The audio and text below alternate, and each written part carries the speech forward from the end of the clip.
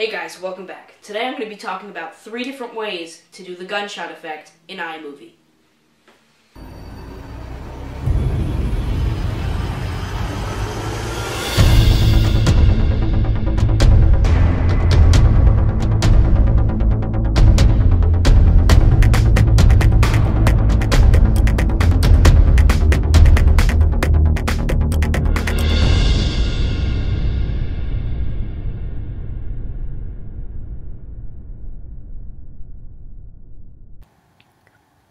So as I said, today we're going to be discussing 3 methods of you doing the gunshot effect in iMovie. The first one looks like this.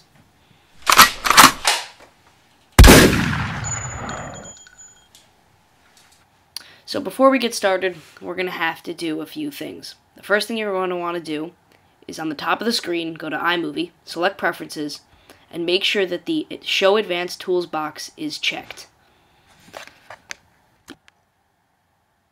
The next thing you're going to want to do is go to File and Import.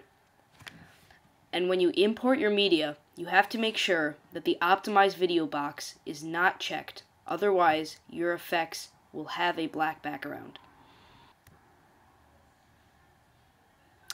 So the first thing you're going to have to do is you're going to have to look for where your effect starts in your timeline. My effect starts around here. You have to make sure you know exactly where it starts, so when you drag your effect down from your event browser, it's in the right spot.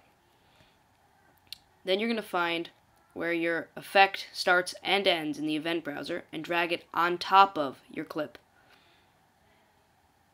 You're going to select the picture-in-picture option, and then you can scrub through the timeline to see what it looks like.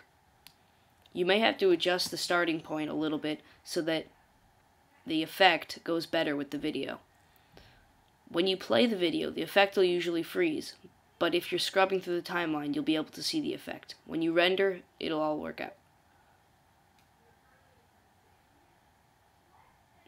Now that I've lined up my effect with the clip, I'm going to line up the edge of the muzzle flash with the edge of my barrel in my video by simply clicking and dragging on the effect. As you can see, I'm scrubbing through to make sure it's lined up fine.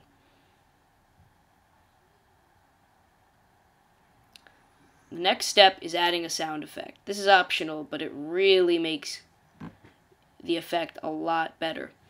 So I saved it in this folder on my desktop, and you don't even have to import it. You can just drag it onto the timeline.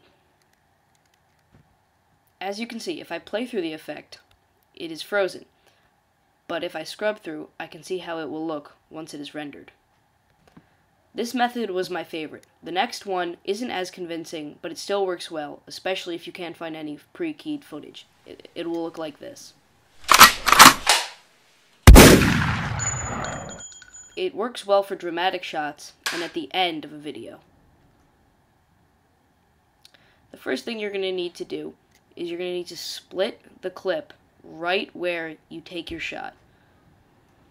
Then you're going to open up the Generators tab and you're going to find the solid black image and drag it in between your 2 clips. I just repositioned the sound effect there. And you're done. This one is super easy and super quick, and it still gives a convincing look and a dramatic look to your video. This last method is probably the least convincing, but it gives some variability. It'll look like this.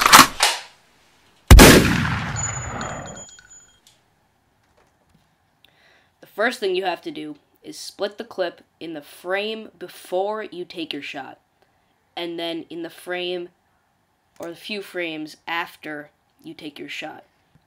And what you're doing is isolating the time when your sound effect is playing.